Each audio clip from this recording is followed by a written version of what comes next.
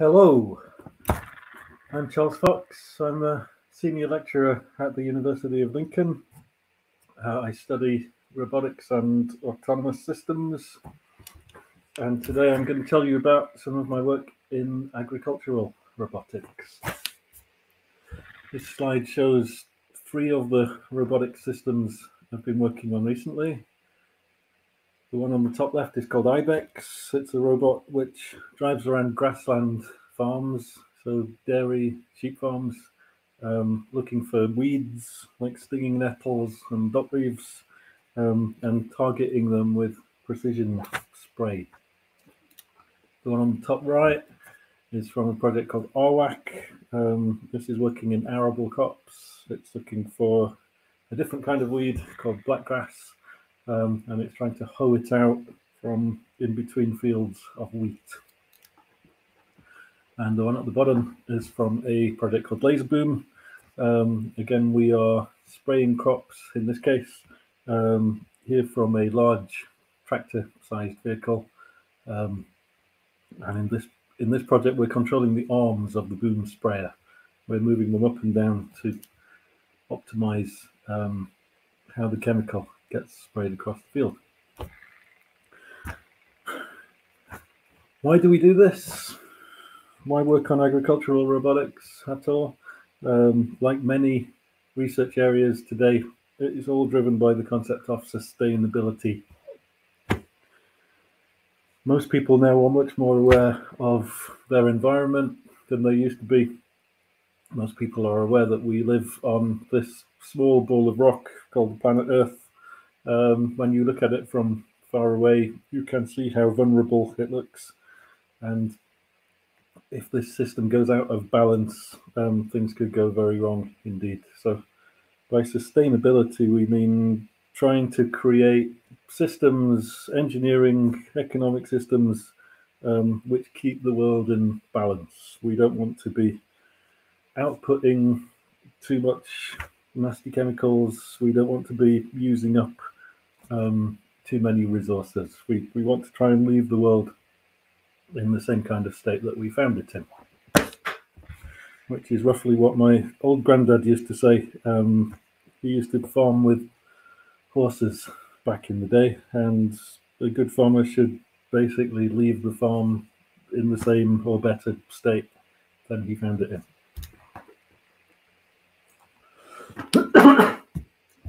So sustainability is all about balance. It's all about not having too much of things, and not running out of other things. So right now, we are producing too much of these things, possibly people.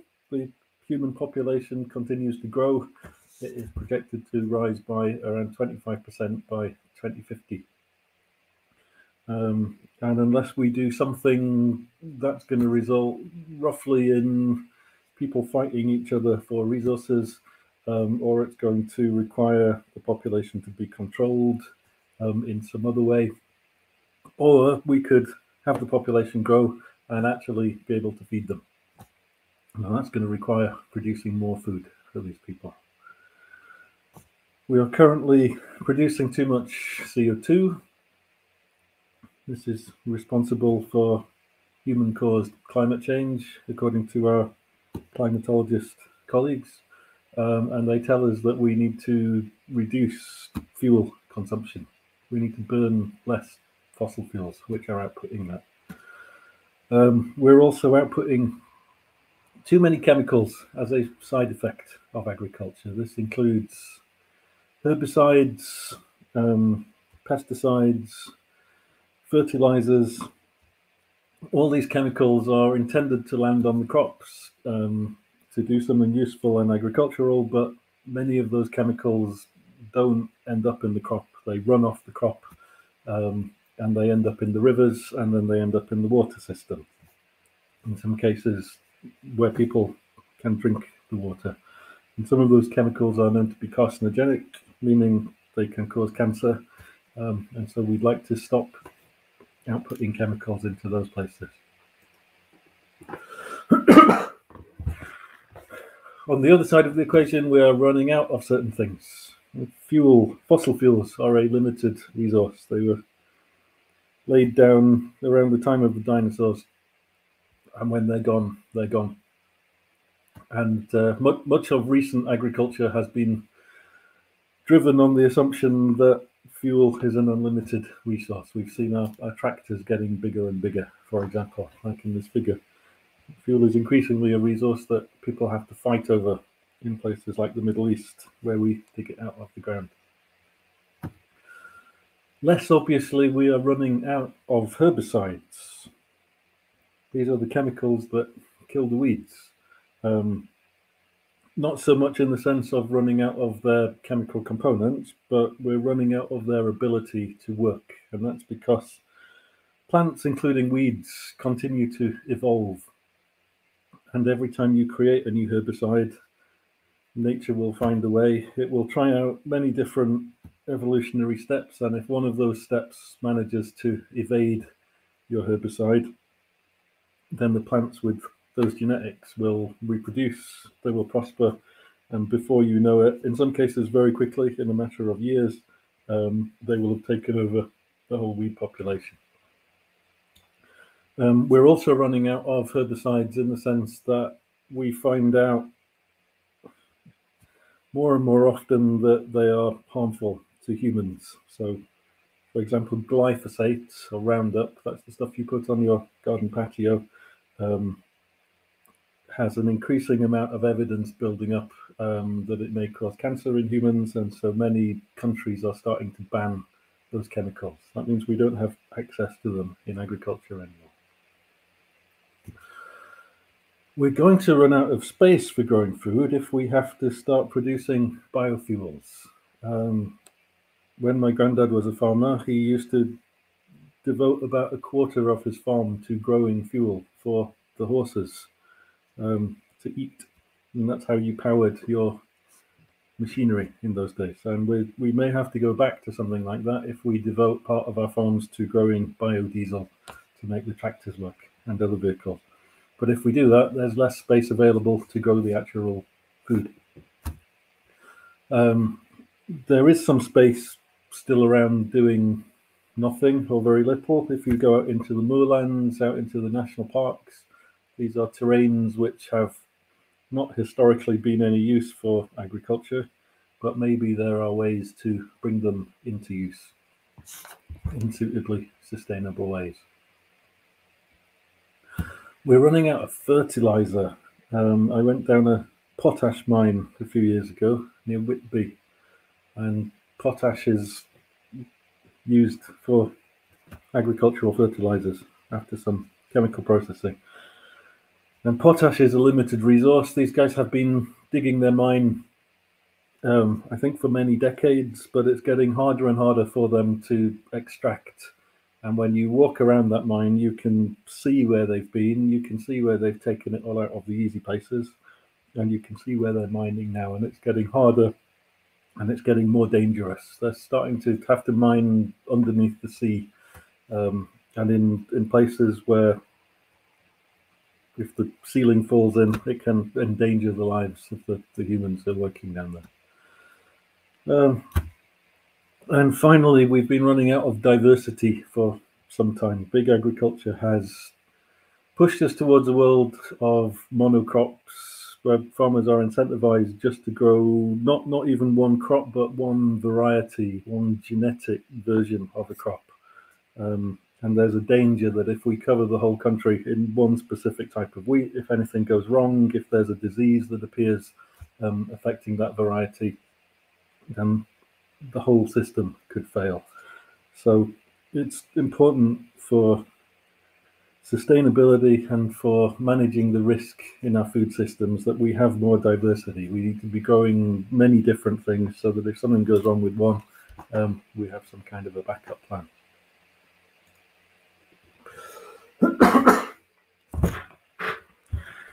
So the population is rising. We need to feed more people. Is there enough food to feed them? Actually, there is already, because around 40% of food is not actually eaten. So part of this is just to do with fussy consumers, people throwing things out of their fridge when they are still perfectly edible. Part of it is to do with them being picky in the supermarkets, only picking vegetables which look nice and avoiding what is called wonky veg, anything that isn't immediately attractive to them. Some food is lost in the supply chain. That means moving food around, storing it, transporting it on lorries. But much of it is lost during the agricultural process itself. And the word agriculture comes from the same root as the word aggregation. And aggregation means doing things in bulk. So we didn't always do farming in bulk. We used to do what is now called horticulture, and horticulture means tending to plants individually as humans. So if we look at these ancient Egyptians over here, we can see these Egyptian slaves probably are working with manual tools out in the fields, but they're working with each plant as an individual. And if you do that with humans, you can give each plant the optimal combination of food, fertilizers, water, and you can harvest it at the right time. You can look after it, monitor it for diseases, and generally care for each plant like a gardener would do today. Of course, that was easy in Egyptian times because the cost of human labor was basically free, because Pharaoh had a bunch of slaves to do this. You had to pay them in a bit of food, but otherwise you don't have what are now called labor costs.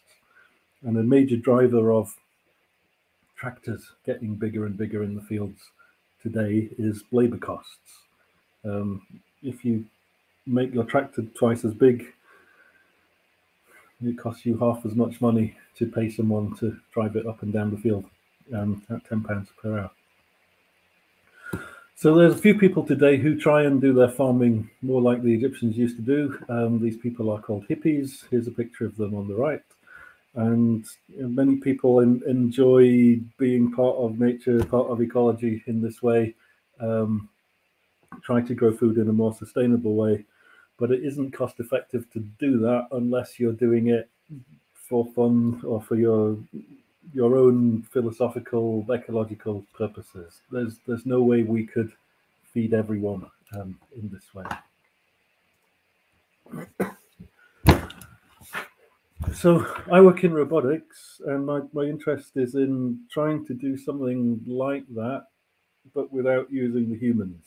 By using small agricultural robotics, we can try and move away from big agriculture back towards per plant horticulture.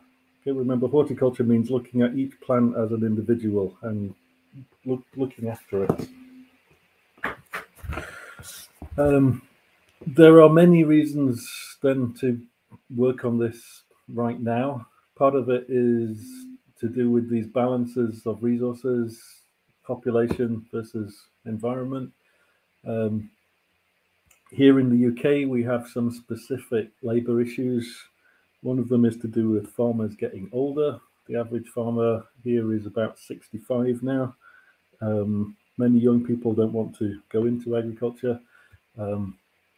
And at least until very recently, we have therefore been relying on cheap immigrant labour from the European Union, most of which has now gone home because we told them to go home. So currently we have many agricultural crops are just not being looked after because there's no one to do the work.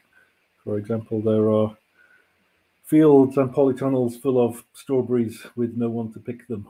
And many of those fruits have just been left to rot because it wasn't cost effective for anyone to pick them. British citizens usually don't want to work for a wage which is comparable to what the same citizens are willing to pay for the food product.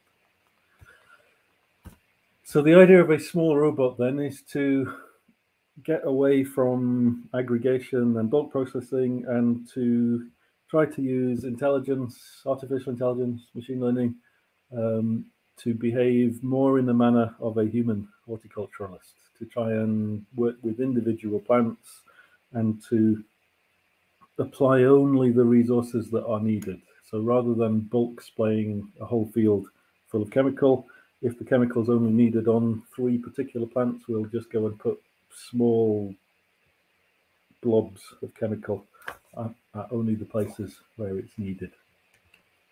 And then the rest of it doesn't blow away in the wind and end up in the river.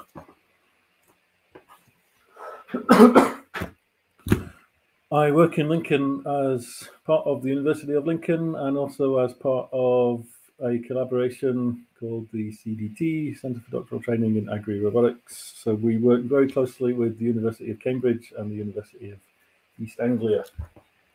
And these 3 universities together form a triangle, a geographical triangle, which I like to think of as the Silicon Valley of agriculture. This triangle hosts many of the most innovative types of agriculture in the UK, and it hosts many of the companies who make the machinery to power that agriculture, and it hosts these 3 universities who are collaborating with each other and with those companies to try out lots of new technological innovations. So when scientists talk about the Golden Triangle, they usually refer to the area between Cambridge and Oxford and London, which has traditionally hosted many scientific experiments and been given most of the funding for those experiments in the UK. But when we do agriculture, and especially agricultural robotics, the Golden Triangle is right here.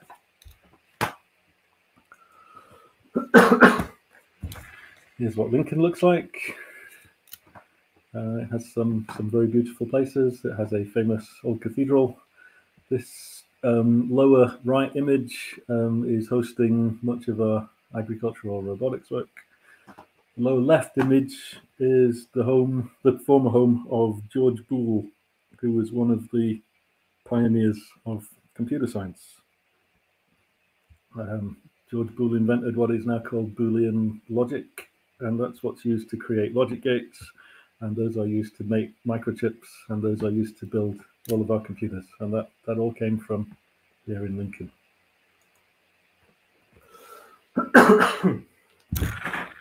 So I'll talk a little bit about some particular projects I've recently been involved in. There are many others here in Lincoln. These are the ones I've worked on. Other people within that Golden Triangle work on many other things as well. So the first one I'll talk about is called Ibex, and this is the robot for grassland weed spraying. So this means stinging nettles, dock leaves, thistles on dairy farms and sheep farms. These are traditionally controlled in 2 ways. One is you blanket spray the whole field with what is called a selective herbicide, and that's an expensive chemical which has been created by chemists to only kill the weeds and to leave the grass alone. The other way to do it is to use what is called a generic herbicide. That's a chemical that kills every kind of plant. And to do this, you typically put a backpack on your own back and you go around with a spray stick and you manually look for the weeds and you spray each individual weed. And that's done usually with a chemical called glyphosate, otherwise known as Roundup when you buy it in the supermarket. That's the same chemical that you put on your patio to control your weeds at home. So the bulk option is expensive and it's bad for the environment, chucking so much chemical across an entire field. We prefer this precision process, but even with the precision process, you've got to pay labor costs. You've got to pay someone £10 an hour to walk around a field looking at weeds, which isn't much fun. And it's also probably dangerous because we now know that chemical very likely causes cancer. And indeed, it has been banned in several countries. So there's a need to find new ways of controlling these weeds in the grassland. I'm just going to share my screen for one moment, and I'll show you some parts of the solution that we have been developing.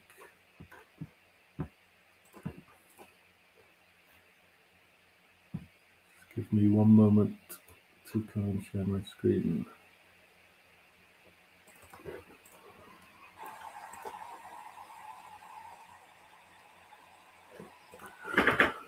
Okay, so this was an early version of the Ibex robot.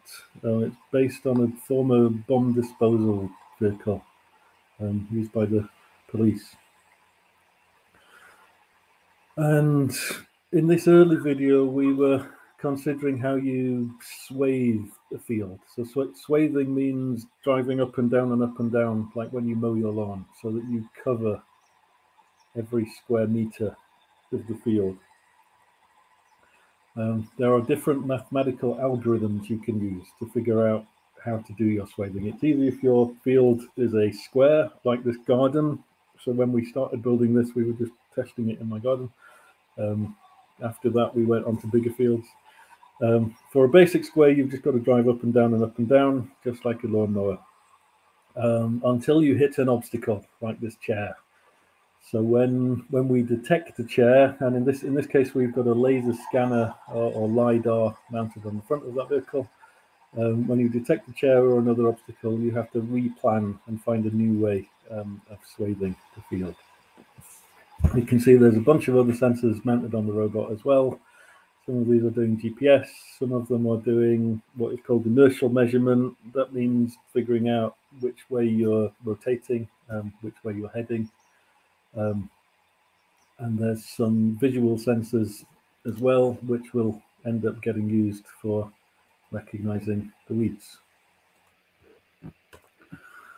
So this Ibex robot evolved through several iterations. We also added a spray system to that platform. We enhanced the machine vision to start doing individual weed recognition. And I'm just going to find you some video of that as well. Screen. Okay, so in an image like this is just a still image taken from the video processing.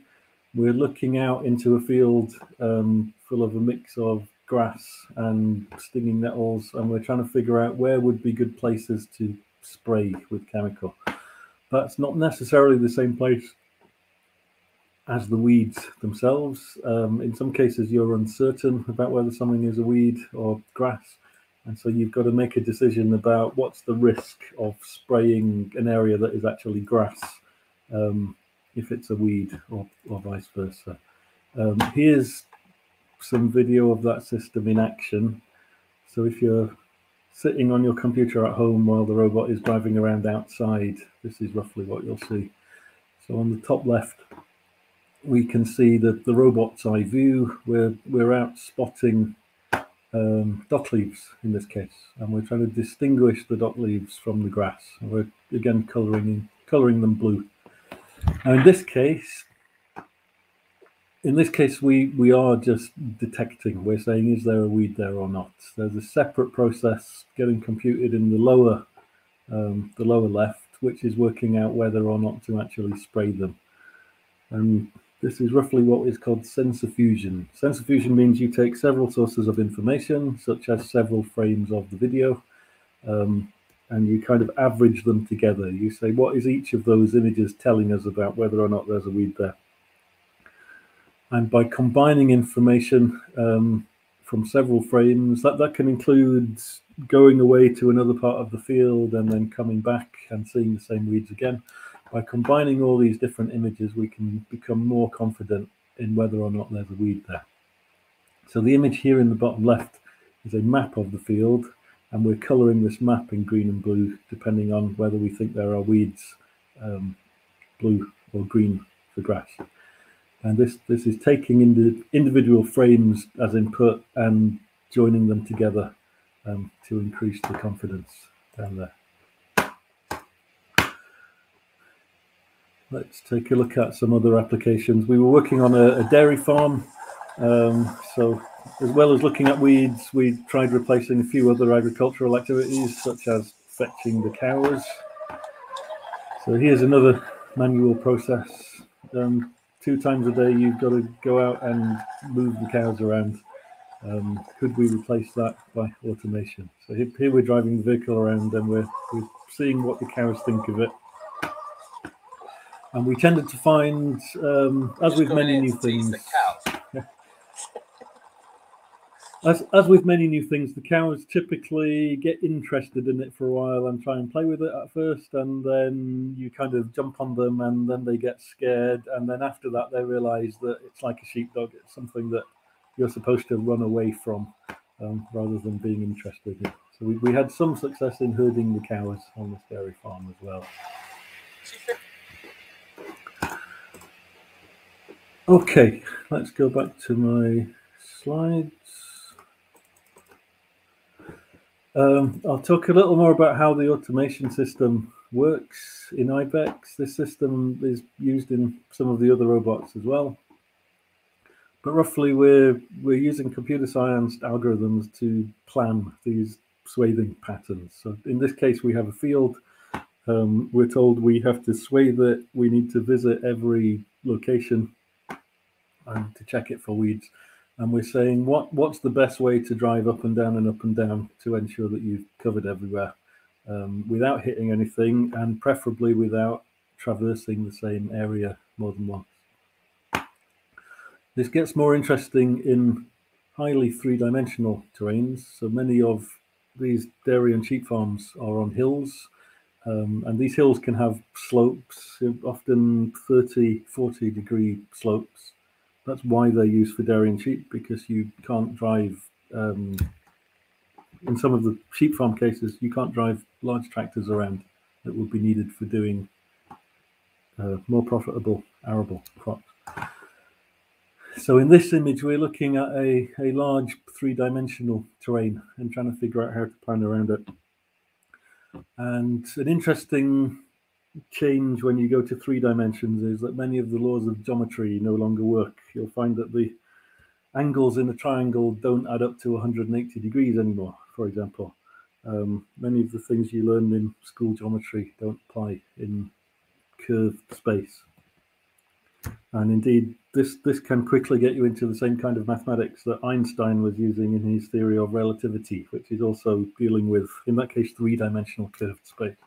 We're only dealing with curvature in 2 dimensions, the hills and the valleys. Planning in this kind of environment can be very different from planning in a flat arable environment. Something else we have to deal with in practice is communications. Probably most of you are used to pulling out a mobile phone anywhere you go and assuming that you can just stream video over it without any problems. That is not the case in agricultural environments, which are often located far away from the nearest mobile phone transmitter. And even if they're near one, there may be obstacles in the way, restricting the signals. We really need to transmit video over that link. We need to see the weeds coming in. Typically, we want to do the clever AI work on a computer that isn't physically on the robot. It might be a long way away, somewhere over the internet.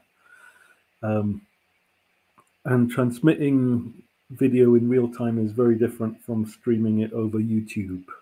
Okay, so with YouTube, if you're watching a music video, say, YouTube can predict very well in advance what you will want to watch next. If you've started watching a video, YouTube knows that you're going to spend the next 3 minutes watching it, and it can spend that time getting all the video ready and sending it to you in advance over your connection, which can then play it back at the right speed. If you're transmitting live video, it's very different because you can't send anything in advance. You only have 1 frame at a time actually coming in, and you need to get that back to base as quickly as you can. So there's a lot of work in agricultural robotics that goes into communication systems for robots in the field. Okay, and these images show the history of how our systems evolved over time. We started off just using these gardener's boxes, putting a load of electronics and batteries and antennas in them For a while, they were sat on a stepladder like this. And then when we figured out what we were doing, we got it into this much slicker structure shown on the right. This is a fully weatherproof system, and it's something that can easily be deployed, in this case by John, our radio expert. He's just pulled this out of a van and he's winding up a handle to set up that antenna out in the field. So often when you see videos of robots, it looks like the robot is the cool thing. You can understand the robot is a live agent that is driving around. Everyone wants to be an engineer and to build those robots, but what you don't see is all this stuff around the robot. To make that robot work, there's a lot of infrastructure. There's a lot of electronics and communications and radio signals. This stuff is just as important as building the physical robot itself. And there's probably going to be a lot of interesting research over the next years and decades into figuring out how to specialize this for agricultural application. We also play with drones. Here is a drone working together with the IBEX robot, and on the left is a map of a field that has been mapped out by a drone. So in this case, that drone has flown around in advance of the robot. It's trying to spot the weeds before the robot can get there. And that means that the robot then doesn't have to swathe up and down the entire field, because it already knows where the weeds are and it only has to go out and visit the weeds. So there's, again, lots of very interesting mathematics in how to do this efficiently and well. It's inefficient having the robot swathe the whole field, because the robot is a large, heavy chunk of metal, and it requires fuel, electricity to make it go, whereas the drone is small and fast and relatively cheap to run. So there's lots of different ways that the drone and the robot can work together. You might want to have the drone go out and spot the weeds entirely in advance, or you might want to only send the drone to places that the robot asks it to go. The robot may be driving around and it sees something that looks a bit like a weed while it's on the way to doing something else, and then you might want to go and send the drone to go and investigate it in more detail. So all of those ideas can be described by equations. You can effectively use calculus to do gradient descent and to find the most optimal solutions. And typically, you'll write down a set of equations saying what is the cost of the robots working in a certain way. And then you want to say what is d cost by d parameters. The parameters describe what the robots are going to do. That gives you a gradient, and then you follow that gradient and you minimize it. And that's called optimization. So, yes, calculus is useful in the real world. We use it every day for these kinds of optimization problems. Okay, that's IBEX. Let's take a look at another project. This one is called AWAC, which stands for Autonomous Robot for Weeding Arable Crops. And this is a system that is more suited to Lincolnshire style agriculture, which is primarily arable and is usually very big. Sheep and dairy farms are often small family farms in the north of England. When you come down here, this is agribusiness. Everything is scaled up. So these arable farms currently have a problem. They're often growing wheat, and wheat has been infested by this horrible weed known as blackgrass. And blackgrass is very difficult to control because it is a grass. And the thing about wheat is that it is a grass. Okay, wheat is just one type of grass which has evolved in a particular way to be especially nutritious for humans. It is a member of the grass family. There are many different grasses. There isn't a single plant called grass. Lots of plants are called grasses. And wheat is grass and blackgrass is a grass. And the problem is you've got grass growing mixed up with grass, and you're trying to tell the difference. So if you take a look at this image, this is rows of wheat growing in Lincolnshire. And somewhere in this image is a load of blackgrass. Okay, the blackgrass is mixed up with the wheat, and we'd like to kill the blackgrass without killing the wheat. So many problems with this. You can try and do the selective herbicide approach. Remember, that means using chemistry to create herbicides which only kill the weed and don't kill the crop. The problem with that is that the weed and the crop are both grass, and they're both very closely related. And so all the chemicals we've tried will either kill both of them or neither of them. It's very hard to separate wheat and blackgrass using a chemical method. You might try and do this visually. That was easy in the case of the stinging nettles and the dock leaves. It's quite hard, you will find, as a human, to actually tell the difference between the wheat and the grass there. Most people think of wheat as being yellow. Okay, wheat goes yellow when it's ready to harvest. That happens at the end of its growth. By the time that's happened, it's too late.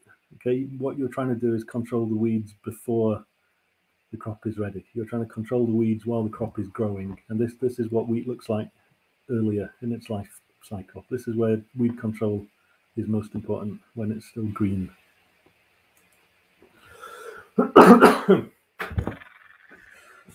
So again, we've been out in fields, we've been trying various mechanical systems for control, and this early prototype, this was called Teresa because it runs through fields of wheat, like our former Prime Minister.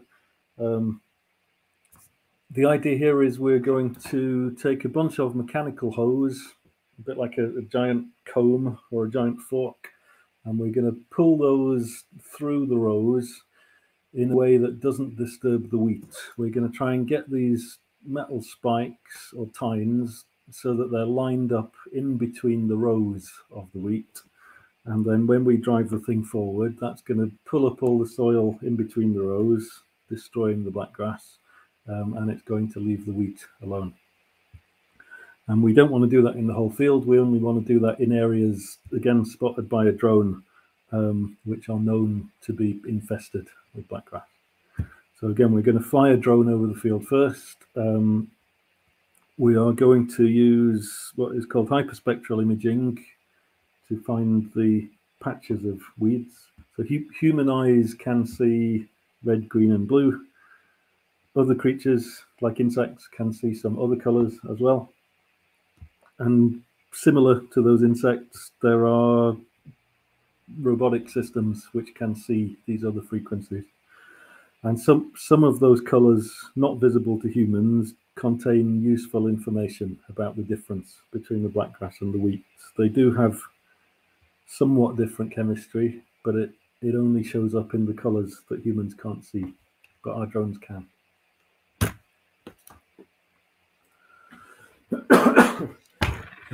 This shows a later version of the robot.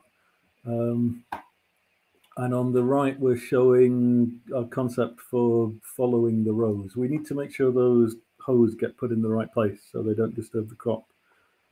And so here we're looking for rows, straight lines of green stuff, and we're comparing it with the background, which is brown soil.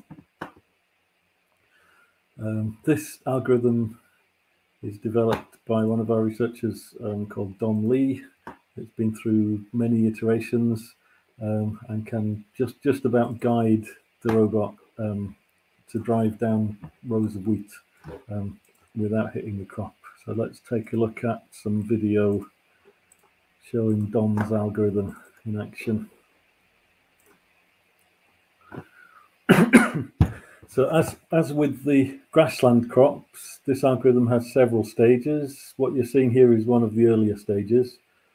The lines here are suggestions, and they're just suggestions at this stage about the positions of the crop rows. And these suggestions come from looking at the brown and the green and trying to group the green into areas that are straight lines. So as with the grassland weeds, we can continue to process this. We can make use of other sources of information that we have. That includes fusing many frames of video together. We might have other information in advance. So some farmers have GPS on their tractors, which stores information about where the crop was planted in the first place. and so on. We try and fuse all that information together to make a decision about where the rows are. I see James Brown says, yay for the Hough transform. That's exactly one of the algorithms getting used in there. Good. Okay. Just show you this. This is the latest evolution on the mechanical side. So usually in these projects, we have software people like Dom working on the algorithms. I should mention Jonathan Cox as well, who's doing the algorithms for the drone recognition. We also have mechanical engineers working on what is called metal bashing by the software people, coming up with better and better ways to create the physical platform. So you can see it's evolved over time to become more robust. The wheel geometry has been moved around. We've switched from what is called skid steering. So skid steering means the wheels don't turn left and right. Instead, you have the wheels on the left side of the robot going at a different speed from the ones on the right-hand side of the robot, like a tank. That creates what is called differential drive to steer. Whereas the new version here on the right is more like a car. That steering system is called Ackermann steering. That means you actually rotate the wheels left and right to decide which way you want to go.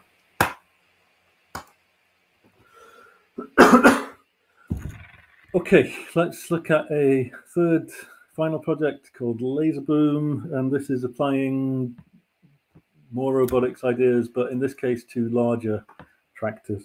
So ideally, we'd like to get away from agriculture altogether and do horticulture, but in some cases, the way the real world works is very based around these big tractors. People will just laugh at you if you do things with a small robot, and in those cases, you have to work with the existing system. If people are already using a big tractor like this one, you're going to have to lump it and just help to optimize what is actually there. So the reality of these large arable fields is lots of spraying from very large boom sprayers.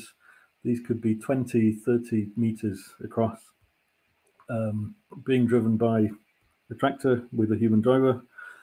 And again, the reason they've got so large is purely down to the labor cost of paying people to drive the tractors.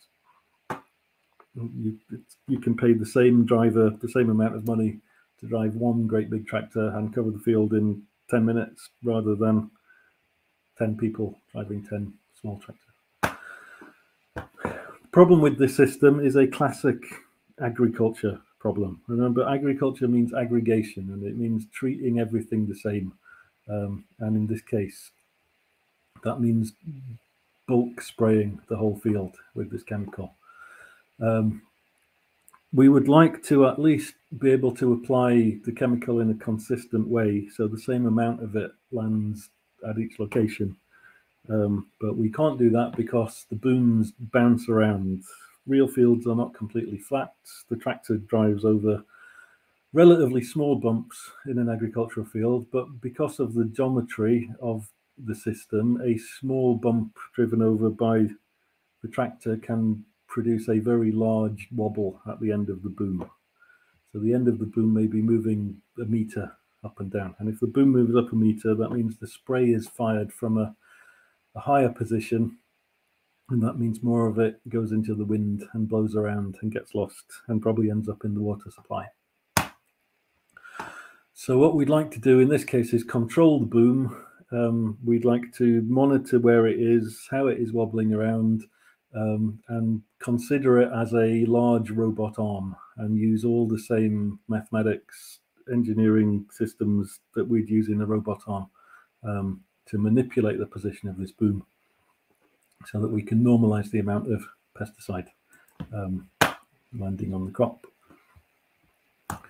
So we do this using the same laser scanners that we saw on the IBEX robot, again called LiDAR, and IMU, inertial measurement unit. That gives us some idea of how the tractor is bouncing around, how it's rotating in response to going over bumps in the field.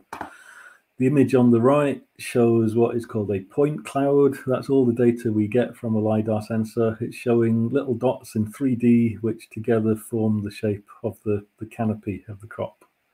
Canopy is the surface formed by the top of each plant. And by using LiDAR, we can look ahead. We can look maybe 20 meters up ahead, build up a map of what we think the surface is going to do, how it moves up and down. And in response to that, we again use calculus. We're going to say what is D cost by D parameter to try and minimize the cost. We're going to find a way to get that arm into the optimal position over time to make the chemical spray applied in the best way that we can. This has been a nice example of how blue sky research translates into practice. So some science is paid for by the government because they want a particular problem to be solved. So in this case, the problem of spraying chemicals on wheat is an urgent problem to be solved. And it's an obvious thing for a government to go and give someone money to do that. What you find is that when you try and solve these problems, you will generally need to get your ideas from more abstract blue sky research that's been done first. And in this case, we were able to look back at research from about 10 years ago on rats and whiskers and touch perception. So these images here on the right show two robots that are built mimicking the whiskers of a rat. This work was funded by the European Union rather than by the UK. And rather than solving a problem, it was intended to explore the idea of whiskers and how rats behave. You know, we looked at rat psychology, rat biology, and then those ideas were translated into what would happen if we build a robot using the same ideas. But through that whole process, there was no application in mind. It was science for its own sake, to understand what is a whisker, how the whiskers bend, and how the whiskers can be controlled. If you know how the whiskers bend and vibrate, you can figure out how to actively control them at their bases to get them into places where you want. And this is, in fact, a very similar process to what is needed in the agricultural application. We know that that giant 30-meter boom is vibrating around, somewhat like a musical instrument. If you've ever seen a video of someone hitting a tuning fork, for example, you'll see the same kinds of vibrations. We can use the same mathematics, which is called Bernoulli-Euler beam theory, usually used by civil engineers for building bridges and stuff. But that mathematics was developed into a model of vibrating whiskers in the blue sky research. And from there, it can come into agricultural control to solve the problem. So very often, if you want to solve a practical problem, you first have to do the basic research. You have to make sure that that is taking place and that it is available. And then when people come to solve the practical problem, they need access to it. And that's their source of ideas for their immediate problem. I'll just talk a little bit about things we'd like to do next here at Lincoln. Generally, the move is away from agriculture to horticulture, and horticulture means per plant precision. It means treating each plant as an individual, like a human gardener would. And that means monitoring, planting, fertilizing, watering, harvesting. Agricultural industry is making some progress towards this, usually not at a per plant level, but we're seeing what is called precision agriculture, typically mapping out fields to a resolution of around a meter, like in this image. So you might say this meter square of a field has a certain chemical balance, or this meter squared is short of water, go and put some water there.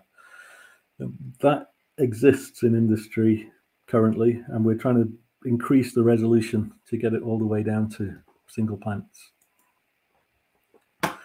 Again, here's some images coming from those LiDAR sensors. Those are the laser scanners. We're building up a 3D map of rows of crops. I'm trying to identify the structure of individual plants within that. There's a lot of artificial intelligence, machine vision, machine learning goes into that transformation from just a set of dots in 3D space to saying this is one plant, and deciding that a bunch of dots are all parts of the same plant. The big picture is agriculture is still just one component of the food system. Remember, there are other losses of food in the system all along the supply chain. And with our colleagues in food technology, food engineering, and our colleagues in transport studies, transport engineering,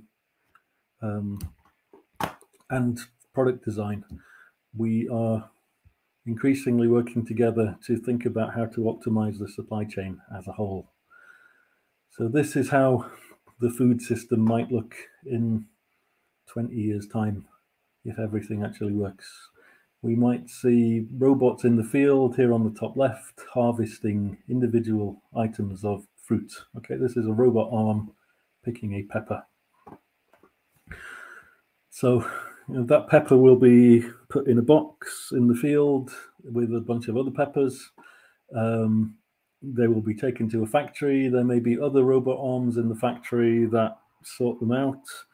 Currently, we use humans in the factories. They're looking at the individual peppers, inspecting them, checking them for defects, throwing away the bad ones, putting them into a nice little punnet or wrapper that can be sent for a consumer to buy in a supermarket. That's going to be sent there in a truck. A truck is a form of transportation system. There are many optimizations that AI, machine learning, data science are working on in transport studies.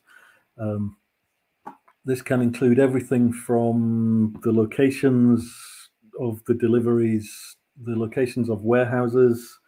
A supermarket like Tesco will have several warehouses around the country, and food is taken from a farm to a warehouse, sometimes moved between the warehouses, ultimately to a supermarket. And there's a lot of mathematical optimization, again, lots of calculus, lots of minimization of cost, trying to figure out where you should put the warehouses, where you should build the roads, the motorways, how you should deploy your trucks to move things around in the optimal way.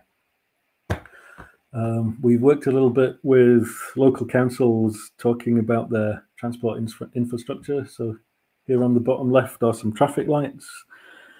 Increasingly, infrastructure such as traffic lights is all connected to the internet now. That means it can be controlled, it can be monitored, and you can shape the flow of traffic around the network in response to what is actually happening. So for example, if a truck full of fresh strawberries is arriving, and in the other way there's a truck full of Nintendo Switches, you might choose to prioritize the strawberries because they're fresh. Okay, they really need to get to the supermarket and to the customers quickly, whereas the Nintendo Switches can possibly wait a few days.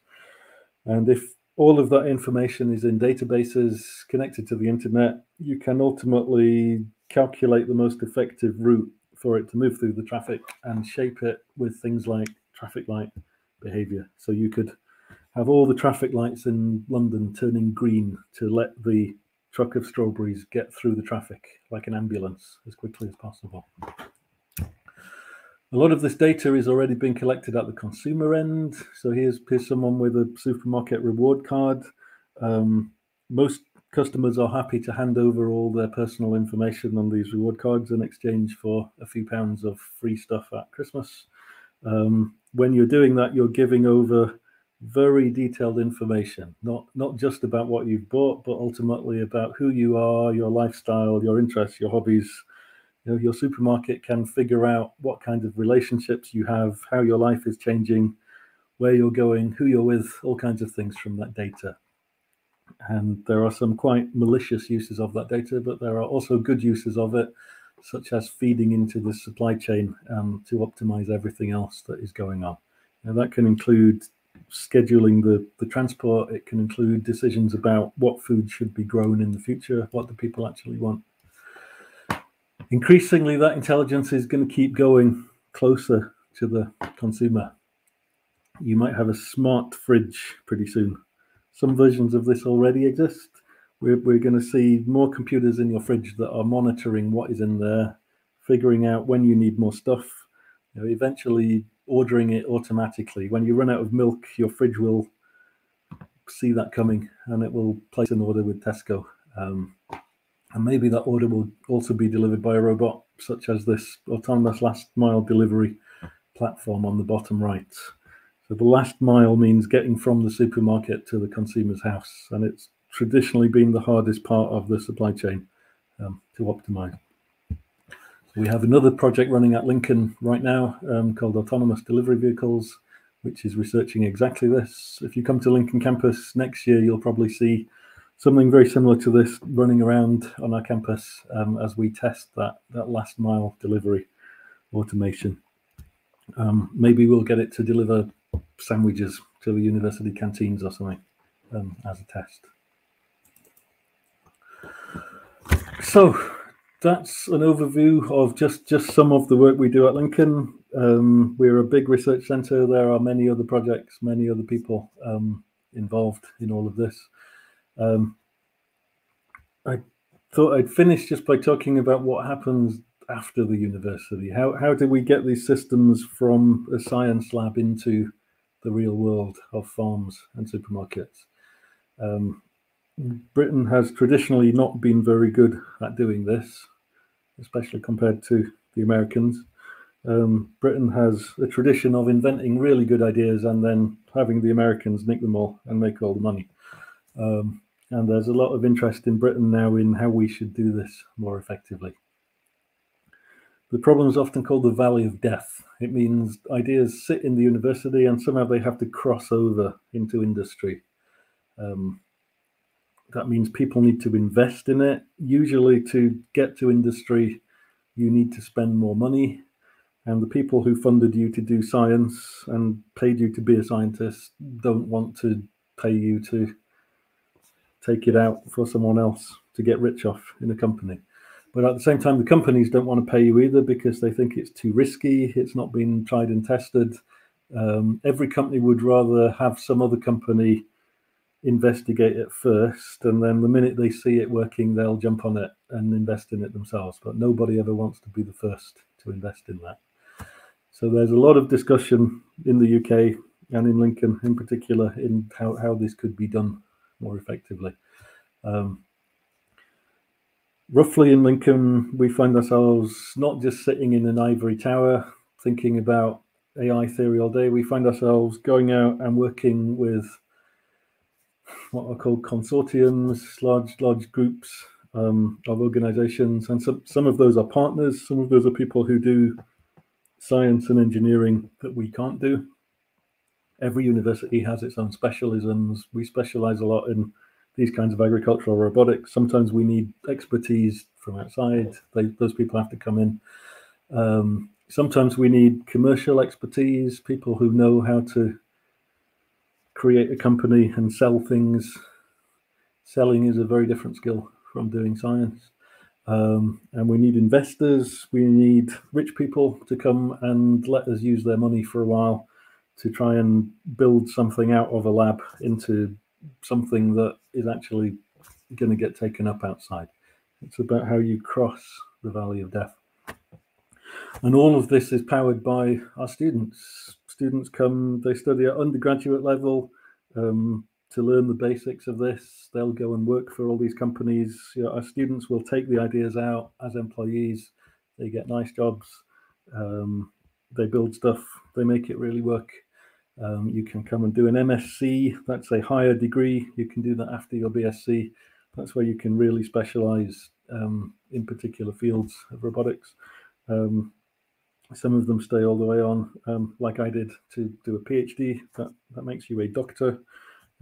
Typically, the people with PhDs will be on the cutting edge of research and choosing which ideas actually get taken out into the real world.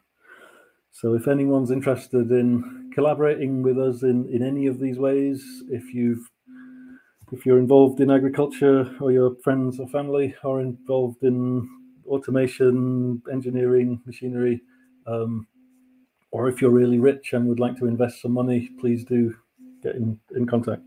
Or if you're a student and you'd like to come and learn to do this yourselves, please come to Lincoln and do that. Thank you. Any questions?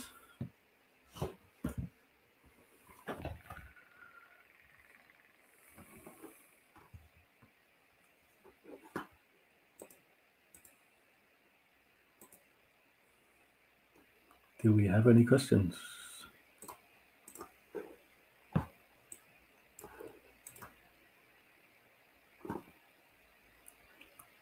You can type your question in the public comments, I think.